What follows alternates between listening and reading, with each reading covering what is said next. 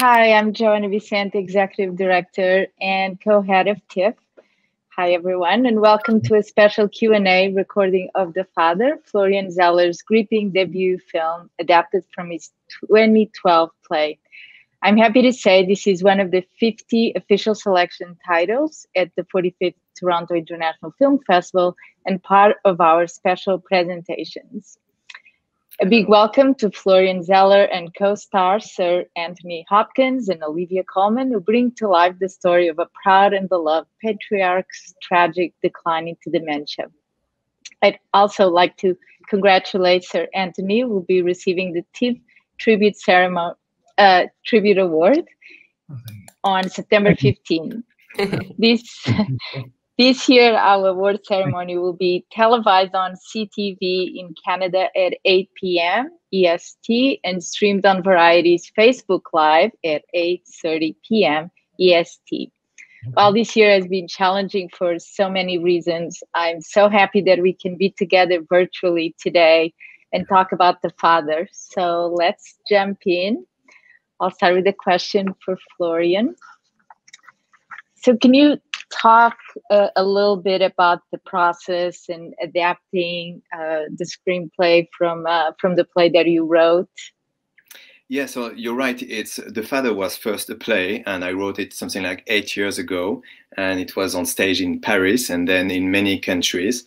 And it was like a personal story, but I felt, thanks to the stage, that it was also very universal as a story, because I remember after every performances, people were coming to us to tell their own story about this issue. So I had the conviction that something was at stake to share emotions with people. But I really didn't want to just to film a play. I wanted it to be very cinematic.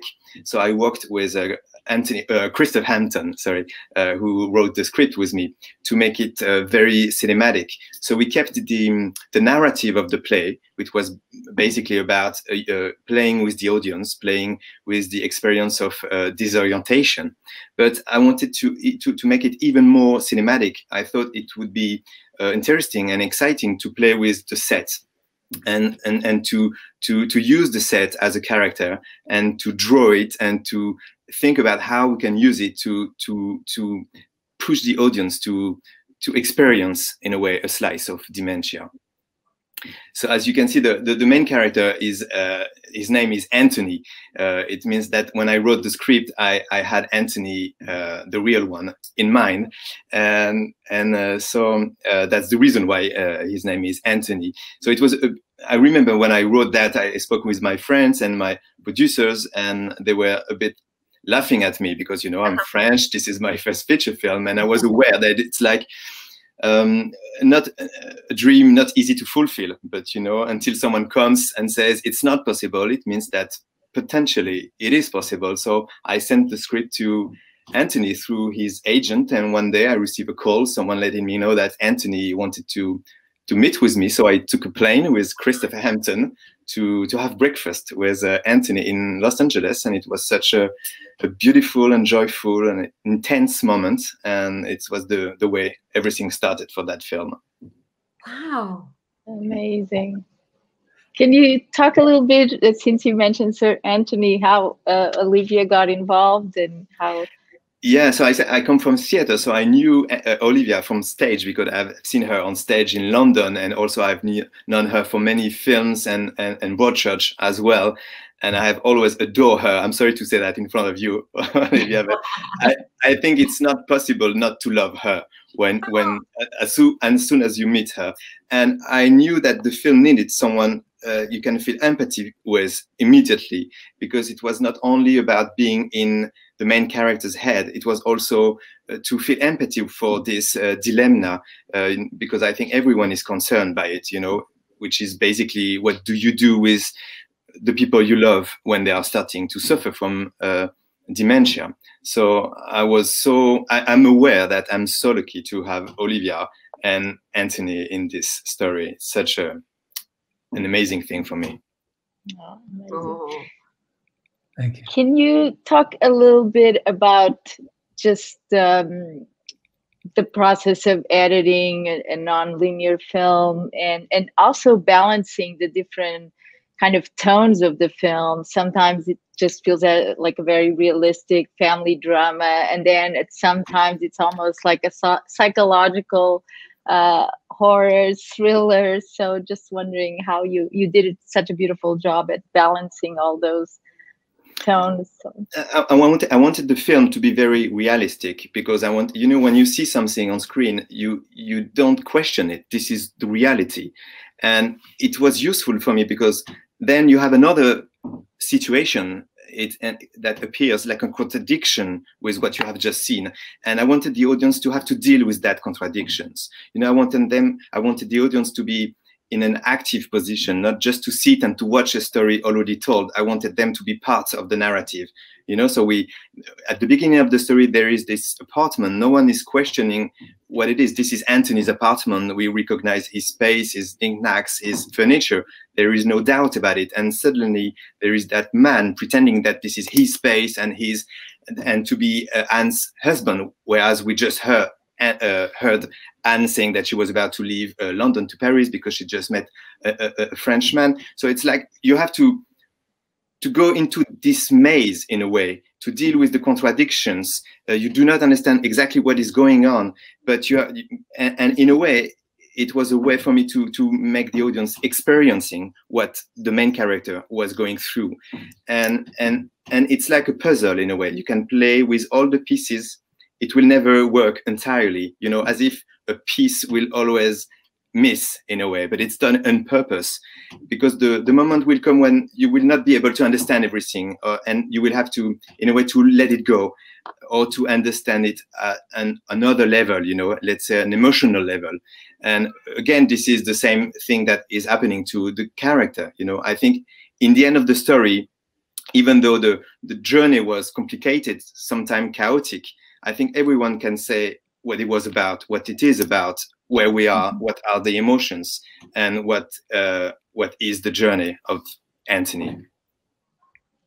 So I'll ask now a question, Sir Anthony. So the film does such a great job of making the audience feel the fear and confusion of your character struggling with dementia. And your character is also both charming, very charming, and also menacing, but also lost and confused. So how did you find the core of this complex character? Well, I go back to the meeting with Florian, having read the script, the screenplay. I met Florian and Christopher, and I was so knocked out by the script. And once in a while, you know, you get a script that really grabs hold of you. And I was so passionate about doing it, and to meet both Florian and Christopher Hampton. It was actually, I tell you, it was easy for me to play him. I think it was probably the most fun I've ever had on a film. I mean, I've been very lucky. The last 5 years, I've had some wonderful power working with Richard Eyre and Ian McKellen and Emma Thompson, people like that. And then to work with Olivia, which is the best, you know. I had such fun with it because I'm of that age. And I think, I don't want to get choked up, but I'm at the age where I feel that melancholy. I understand that. I can sort of feel it, you know.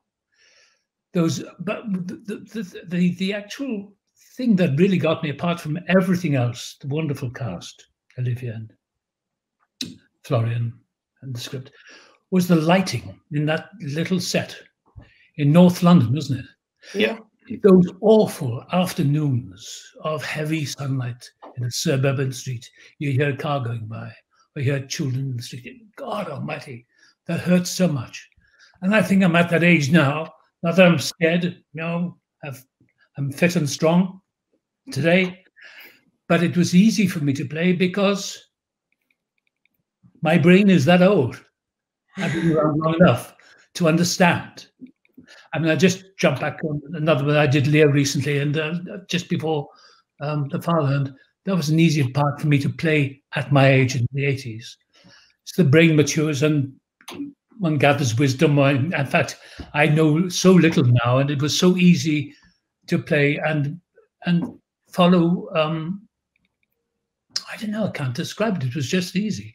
Getting up in the morning, going to the studio, this funny little building in northwest London or wherever we were, in the back of a warehouse, a small set. It was extraordinary. No acting required, you know.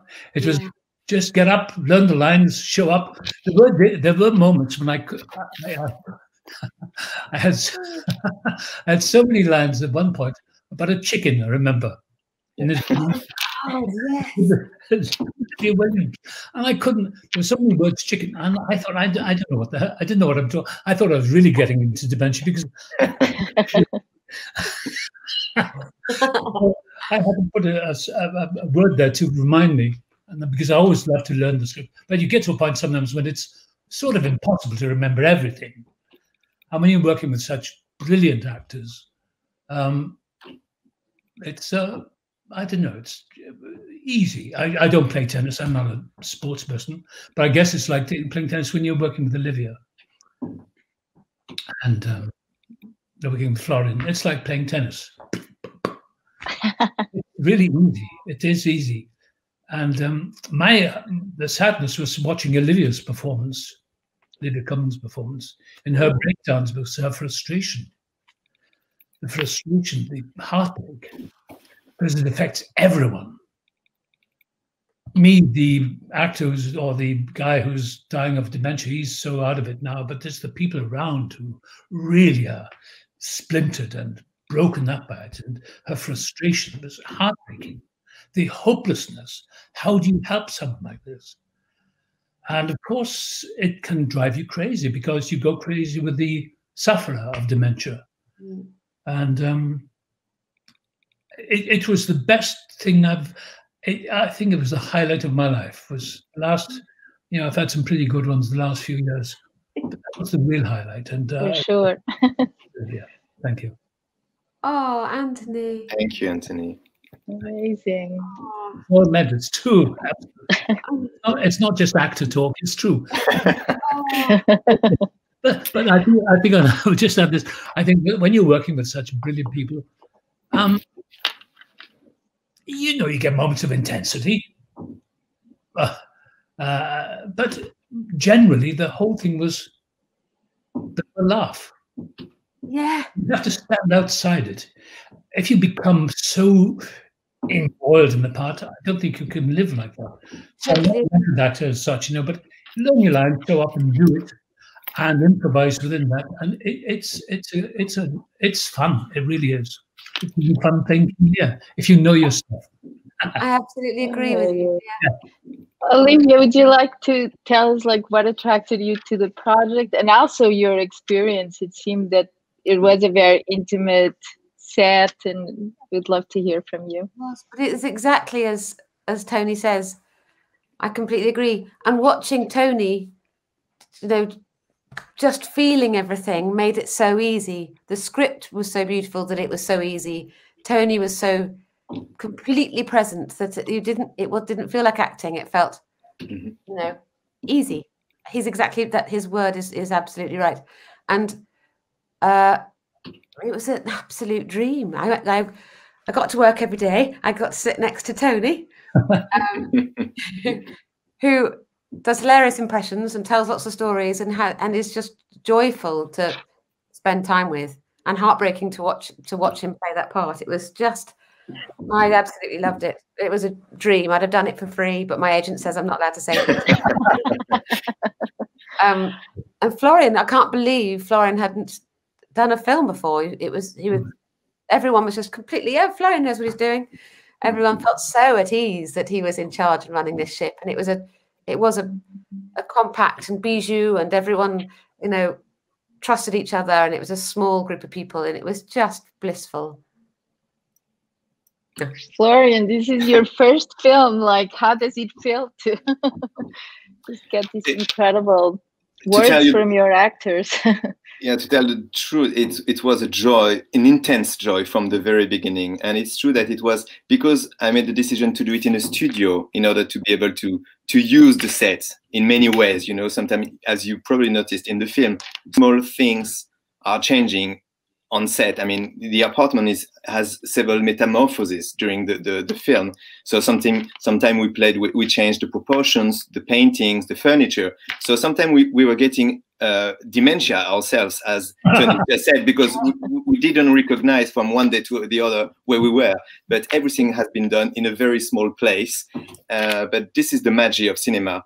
When you are very close to a genius like them, something is happening, and it's called magic, you know. Thank you so much. I can't believe 15 minutes went by, and I would have loved to continue because this feels like magic to talk to you. But if there's some last words that you would like to share, because I hate that we have to cut this short. Well, I just say that I find it quite hard to believe that it was Florian's first directing job, because it was so simple. He floated through it. He just came in and said, okay, we do this, we do that. Yeah. And, okay.